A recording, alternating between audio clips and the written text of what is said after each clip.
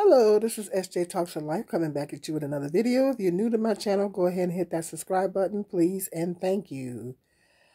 I notice a lot of ex-Jehovah's Witnesses are coming on here talking about, I keep abreast, an ex-Jehovah's Witness. The video where I'm talking about me leaving the organization, I'll try to find it and link it up to this one just in case you're new to my channel and you haven't caught that video. But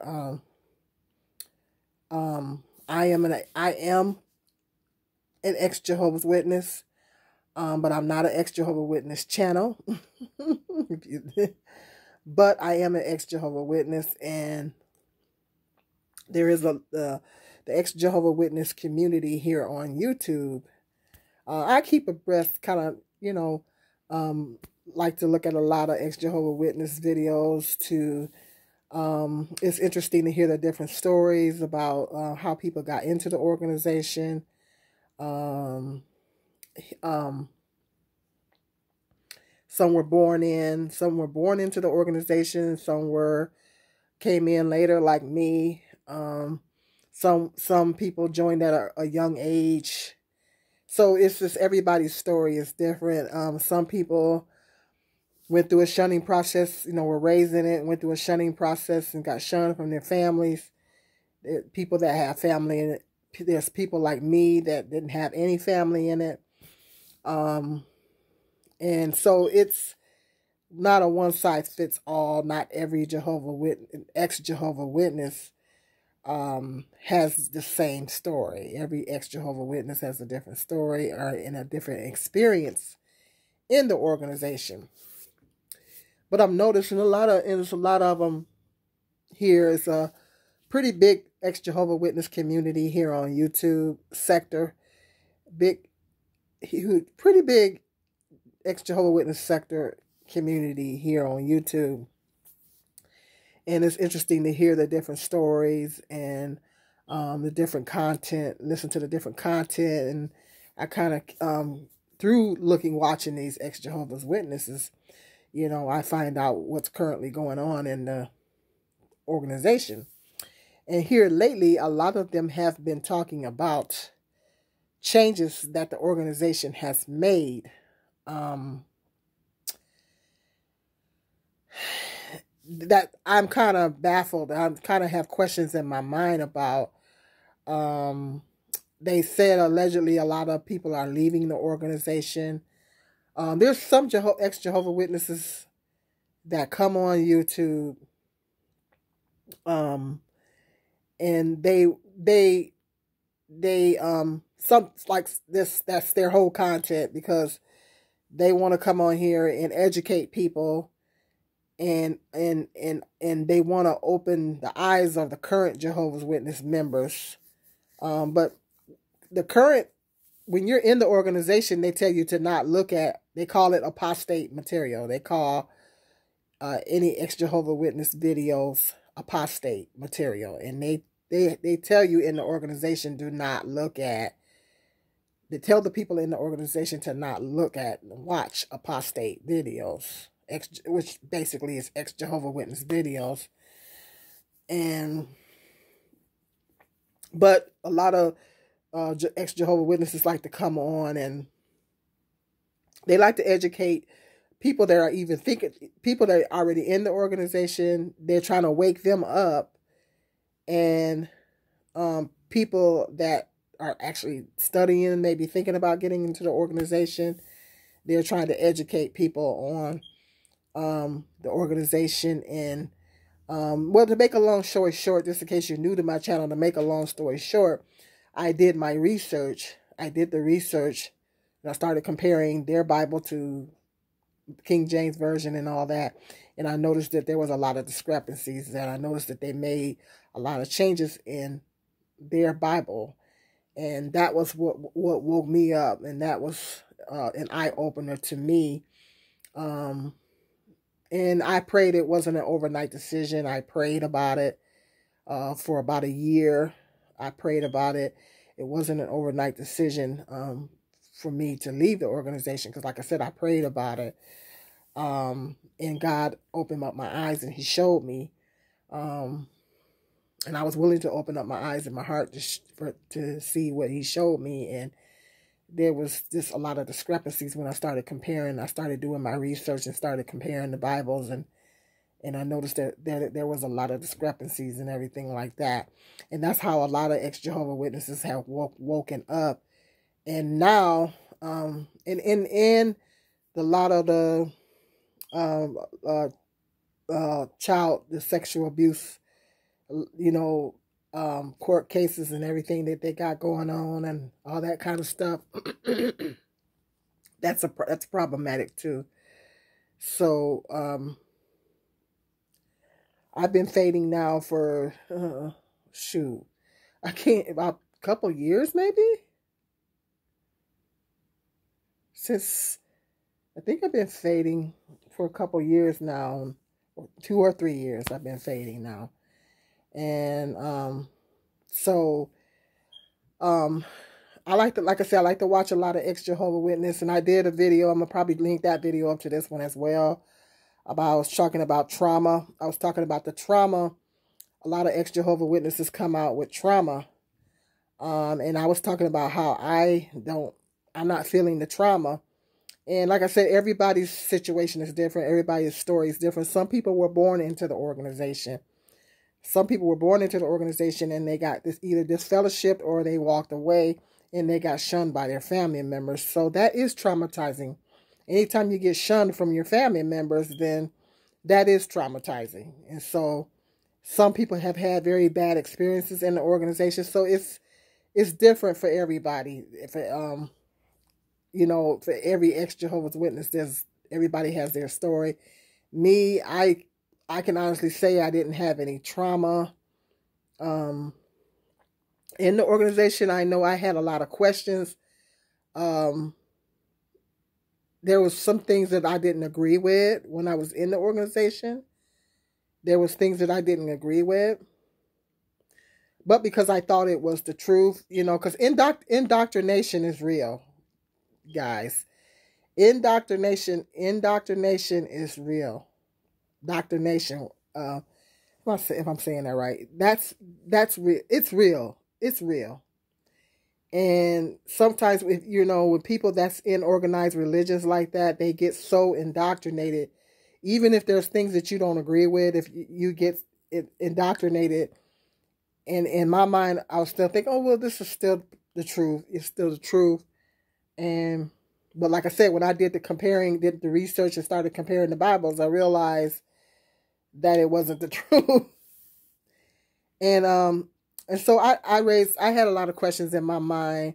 There were some things that I didn't agree with, and which is coming to get to my next point. The next thing I'm about to say is that I hear that they're making a lot of changes in the organization. Another red flag that is popping up, because I think I said it in my other video, another video I did.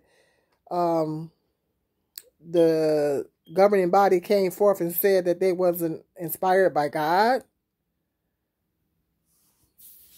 And I thought that was, that was a red flag and now I hear that, 3 changes. Well, they said something about, now I don't know all the details they said something about, first of all, they don't have to report time anymore. Because you have to report, you can go out to field service, you have to report your field service time. And I think they changed it and said that you don't have to report no more. Correct me if I'm wrong, if you're ex-Jehovah's Witness, or look in the comment section, they said that you didn't have to report your time anymore. I used to report 3 hours a month when I was in the organization. I would report 3 hours a month because I would do informal witnessing, and I really didn't get out and do any actual door knocking on a regular basis. But I would do some informal witnessing, so I would report that, But that's what I heard, one change that they made. And there was another change that they made. They call these changes new light. And I said in my other video about the trauma, the video that I did. I think it was that video I said that, or it might have been another one. Ain't no such thing as new light. What do they mean by new light? Because the Bible doesn't change. Last time I checked, the Bible doesn't change. The Word of God doesn't change. So what is it that they mean about new light? The elders or the governing body decides to make a change, and then they say new light. So what is it that they mean by new light? Because the Bible, the Word of God doesn't change. Another change that they came forth and did was the men, all the men in the organization could not wear beards. It was a rule. It was a rule that all the men in the organization could not wear beards. Now they're saying that the men can wear beards now. Must have facial hair, mustaches and beards. I think before they couldn't have any of that. They couldn't have. I don't believe they could have any of that before. They could have beards now. And the thing is, Jesus Christ had a beard. I didn't really get too caught up in that rule when I was in it, because I knew that it was a rule, but I didn't really ponder too much on it because, well, I'm a female. It doesn't affect me. It didn't affect me. So, I didn't really ponder too much on that one when I was in the organization. But some ex-Jehovah Witnesses are coming on here saying that a lot of men in the organization used to get reprimanded for wearing the beard. They would get reprimanded and reproved or whatever. They would get in trouble for wearing beards. And now they're flipping the script, saying they done flipped the script and said that the men can wear the beards now. And Jesus Christ had a beard. They would depict Jesus Christ, which is not how Jesus really looks, but that's a whole nother video. They would depict Jesus Christ in their literature as having a beard. So how come why isn't it in a lot of men back in that time period had beards? So why was it a problem with men in the congregation wearing a beard? Why was it ever an issue? It should have never been an issue. So that was one change that they made. Another change that they made was now apparently now the women can wear pants.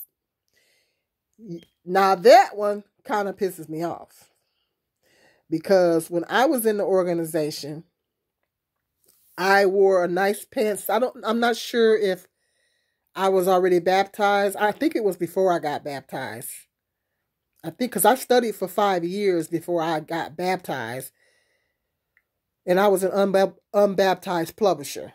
And for those of you that don't know what that means, an unbaptized publisher is someone that you go out and field service. You know, you go door knocking right along with the other Jehovah's Witnesses. You go out and field service along with all the other Jehovah's Witnesses. That's an unbaptized publisher, but you're just not baptized. So I was not baptized yet. I was an unbaptized publisher. And, you know, I came to the meetings on a regular basis. And I wore one of my, you know, you can't go wrong with a nice pantsuit, you know. And I wore, not aware of the rules, I wore one of my nice pantsuits to the meeting. And I was told that it wasn't appropriate, that women couldn't wear pants to the meetings. Needless to say, you know, in the wintertime, particularly if I'm going out in service, I would wear pants underneath my skirts. And I know I'm not the only Jehovah's Witness woman that did that, because it was cold outside. It was cold outside. It's cold. It's freezing.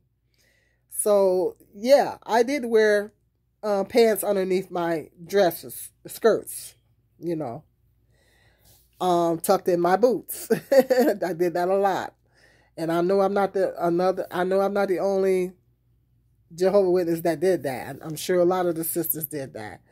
So, or are currently doing that, you know. But that one kind of messed me up because I'm like, they told me that it wasn't appropriate. And now they're saying that it's okay for women to wear pants to the meetings. So they're flipping the script on that rule. They're changing that rule. And I was kind of salty about that. I had to be honest, when I was in the organization, I was a little salty about that, you know, not being able to wear pants. Because I like, a girl can't go wrong with a nice pantsuit. And to make it so bad, a sister gave me a pantsuit. A pantsuit was given to me by one of the sisters. It was nice pantsuit. You know, it had the pants and it had a little vest and a nice jacket that went to it. And I couldn't wear the pants, but I could wear the little, it had a shirt. It had like a shirt and a nice jacket that went to it. So I couldn't wear the pants, but I could wear the jacket and the shirt. So I would have to wear a skirt with the jacket and the shirt. I couldn't wear the pants. So I was a little perturbed by that, you know. So the thought that they changed that rule, when I found that out, I was like, say what? So that blew my mind. When I found that out, that blew my mind. And that the women could actually wear pants now, that kind of blew my mind. You know, because the whole time I was in it, and I think I was in the organization altogether, I want to say 16 years. I think altogether I was in the organization, including the time that I studied. And that whole time I was in it, women could not wear pants. And now they're flipping the script and changing that rule. So I hear that there's a lot of people that are leaving the organization. And so they're kind of laying back on the rules, because there is a lot of unscriptural rules in the organization. There are lots of unscriptural rules, and then another one that it was another one, beards. Women can wear pants. No turning in of the time. Correct me if I'm wrong in the comment section. And it was another change that they just did. Oh, I think, correct me if I'm wrong, I think that you can speak to disfellowship people now. You can speak to disfellowship people now. It used to be that if someone was disfellowship, you could even speak to them. I forget what scripture they based that on a scripture. Needless to say, I kept reading that scripture over and over. And now all these years, they said you could not even speak to someone that was disfellowship. That if they come to the hall and they're disfellowship, they're pretty much ignored. And now they have a rule that they changed it, and now they're saying that you can speak to someone that's disfellowship. That kind of made me mad too.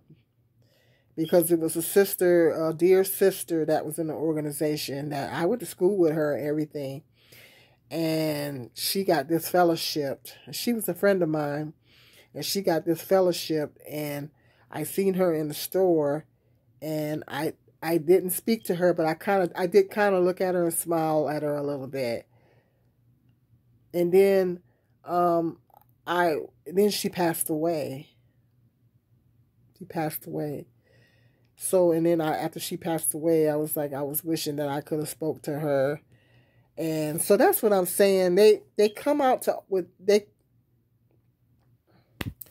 this is what makes me mad. They're making all these changes now that when people, all these years, they told people that they couldn't speak and all this kind of stuff. And the damage that had done to people not being able to speak to their friends, associations, or family members, close associations that they had in the organization. All the mental, emotional damage that caused people to not being able to speak. because after she died, I instantly felt bad that I didn't get a chance to talk to her. You know, I couldn't talk to her that day that I seen her. And so that's what I'm saying, you know, the emotional damage over the years. And then some Jehovah's, it's the ex-Jehovah Witness. He's by the name of Jerron. And I think him and some other Jehovah Witnesses, ex-Jehovah Witnesses that came on here, and they said that they make these changes, and when they had these rules in effect, it caused a lot of damage, emotional, mental damage to people. And some people got reprimanded and disfellowshipped and things like that, and they're not even coming back and apologizing to folks. Because they changed the rule. So I think they did some changes. I think they changed the blood. I'm not 100% sure on that one. They said you could take blood fractions now because it's no blood transfusions. And I think they changed it and say now you can take blood fractions. Not 100%. Does that mean plasma? I got to do a little research on that one. What do they mean by blood fractions? Is it plasma? That one I got to do a little research on. So that's what I'm saying. That's a major red flag. The one that really blows my mind is when the governing body said that they wasn't inspired by God. That is a major red flag. If that doesn't wake people up, nothing will, you know, in the organization. I'm not trying to tell nobody what to do, but if that doesn't wake people up, then nothing will, you know, in that organization. I mean, I hear that they're losing a lot of people, and that's why they're making these changes. But the word of God doesn't change, and that's what constantly runs through my mind, is that the word of God does not change. You can't cherry pick the Bible, and you can't just, can't just say stuff and make a rule and say it's based on the scripture when it's really unscriptural. It's really an unscriptural rule, and it's not based on the scripture. And then, I don't know. It's, if you're an ex-Jehovah Witness looking at this video, hit me up in the comment section. I just think it's mind-blowing. And I had to talk about that. I had to address that because I think all these changes that they're making, it's kind of mind-blowing. It's like, wow.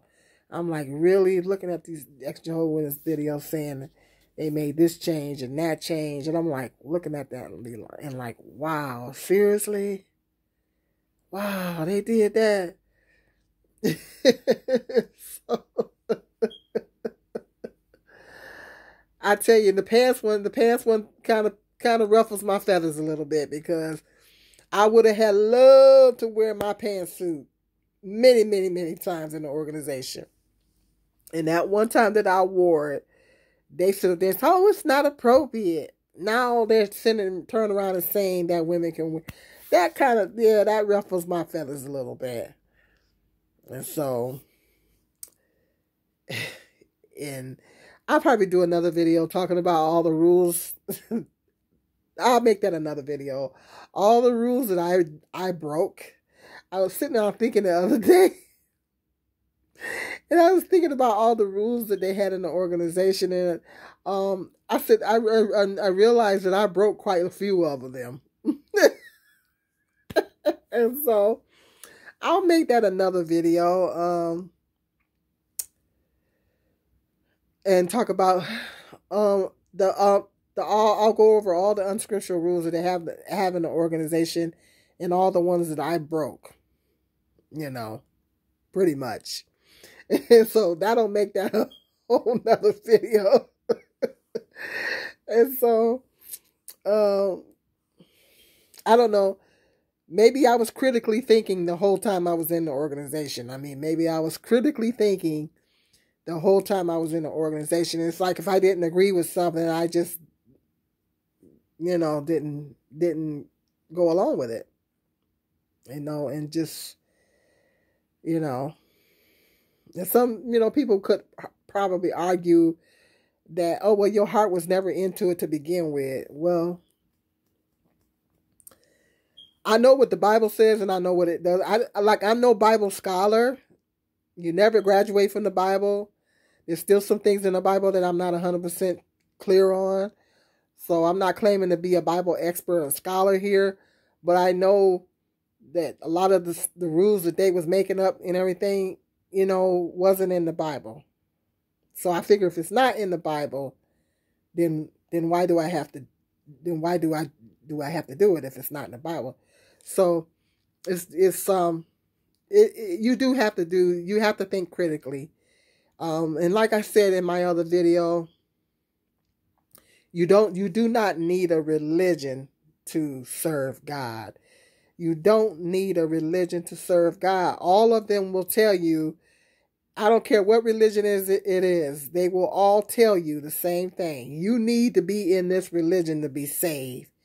You ain't saved unless you are in this religion and you're following this religion to the letter. Now, that's not what that's not what they actually say, but that they say it in so many words. They don't actually say that, but they say it in so many words.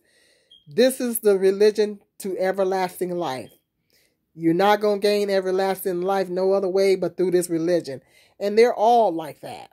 All of them across the board, not just Jehovah Witnesses. It's all of them across the board that think the same way. That this is the pathway to everlasting life. This organization here.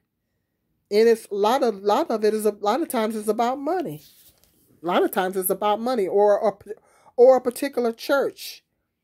Or a particular church. The minister or whoever's a member of that church can tell you, well, yeah, you ain't saved, yeah, you want to keep going to this church because, they try to make it seem like, oh, yeah, this is the way to salvation.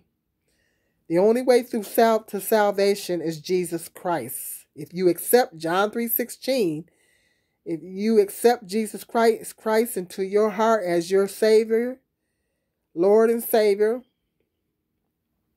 if you accept Him into your heart, then, because you can't get to the Father unless you go through the Son. So the only way to everlasting life is Jesus Christ. He's the only mediator. Jesus is our only mediator. It is not an organization. It is not a church. It is not a person.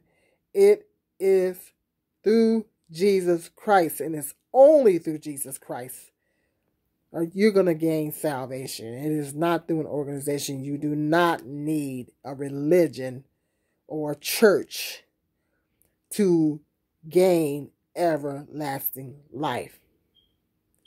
So that's what they all tell you.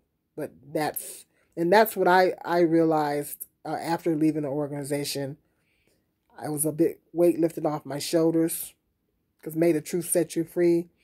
And that's when I realized that, hey, I don't need an organization to serve God or to gain everlasting life. I've accepted Jesus, years ago.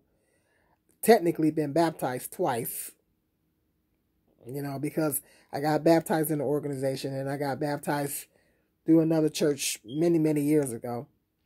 And if you accept Jesus Christ into your heart, you repent, you pray, and you repent, and you accept Him into your heart, and you try to live your life the best way you can live. You read your Bible, you try your best to live according to God's word, and you love thy neighbor, and you just try to be the best person you can live. Try to be a footstep follower to Christ. To Jesus Christ as much as you can, because we're gonna fall short because we're human, so we're gonna fall short. We're not perfect. We're imperfect, so we're gonna fall short. But do the best you can. That's all God wants is our best. He gives us an A for effort.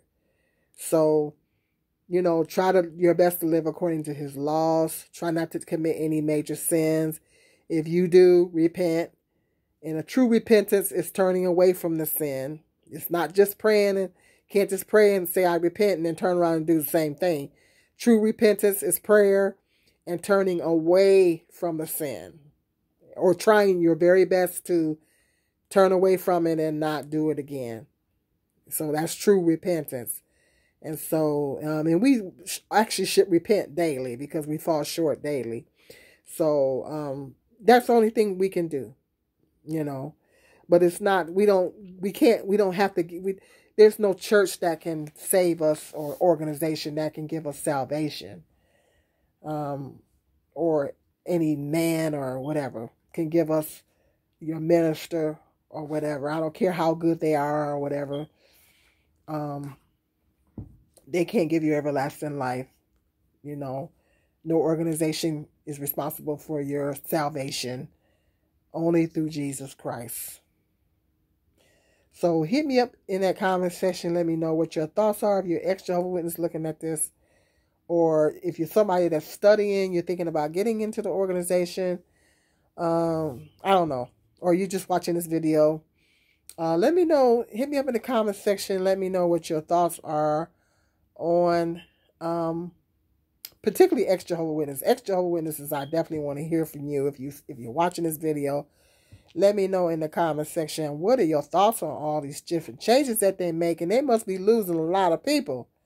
You know, it must be a lot of people, but it should be some major red flags at this point being raised with a lot of the people that's still in it.